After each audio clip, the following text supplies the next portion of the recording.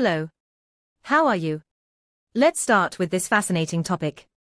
Potala Palace in Tibet is an architectural gem that will leave you speechless. It is located in Lhasa, at an altitude of more than 3,600 meters above sea level. Its construction began in 1645 under the orders of the 5th Dalai Lama, and was completed 43 years later. Its height is 117 meters, or 385 feet. It was built to serve as the Dalai Lama's main residence, and as the political and religious center of Tibet. There were several Tibetan architects and builders of the time, but their specific names have not been accurately recorded. The palace was built with local materials such as stone, wood and clay, using traditional methods. More than 7,000 workers participated in the construction, and some of them did not survive the challenge of raising this marvel in such inhospitable terrain. The total cost of construction was very high for the time, estimated at about 1,966 such, a Tibetan currency of the time.